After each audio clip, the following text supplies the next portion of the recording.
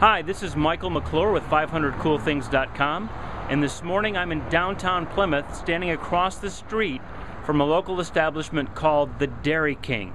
The Dairy King has been around for many years, and one of the things that's cool about the place is that it's owned by one of my neighbors. They live one street away from me. I live 6 blocks from here. They live 5 blocks from here. In any event, the Dairy King is an awesome place. I go there all the time. Great traditional ice cream fairs, malts, shakes, all that kind of stuff, cones, huge cones.